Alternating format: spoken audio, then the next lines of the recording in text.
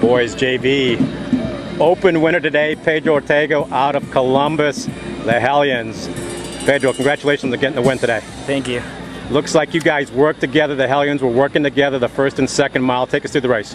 Well, the first mile, I started off in the back and I knew I had to push, so after the first 200 meters, I picked it up, and the team knew that we had to run together if we wanted to win this race. And then around the second mile, I ran with one of my teammates, Alex Capaldo, and the third, Danny Fernandez.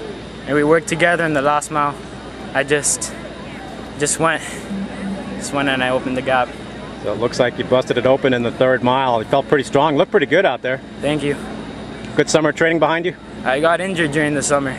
I strained a muscle, but I got back and I started working. Good deal. So what's next? Trying to make a move on varsity? Trying to make a move on varsity for UF and Greater American. Good deal. Pedro, congratulations on your win here. Thank you. Pedro Ortega out of Columbus.